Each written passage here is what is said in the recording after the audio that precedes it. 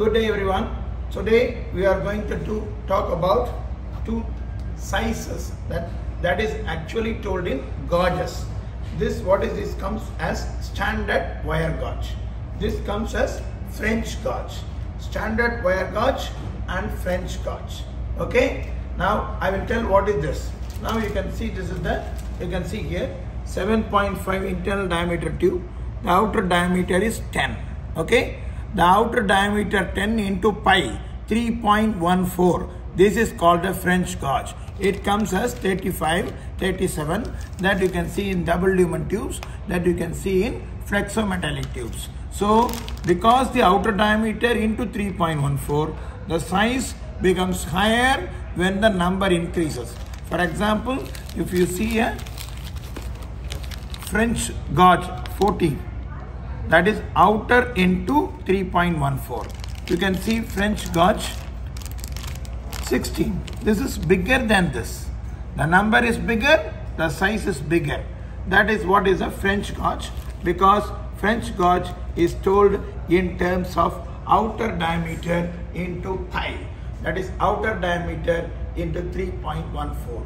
Now if you want to go to the left side here, this is what is called standard wire gauge. Standard wire gauge, the number increases, the size decreases. The number increases, the size decreases. Now you can see a 16 Ven flange is bigger than the 18 Ven flange, and this is bigger than the 22 Ven flange. Now you see that is why, because now you take the needle here. This needle is, now you take a linear inch here. Linear inch is from here to here. Now you prick here. Now how many such needles can be pricked in this linear inch? For this, because this is a 24 gauge needle, we can prick 24 needles here.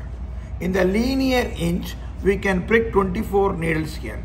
But you see the thickness of here, see the thickness of a blood set needle.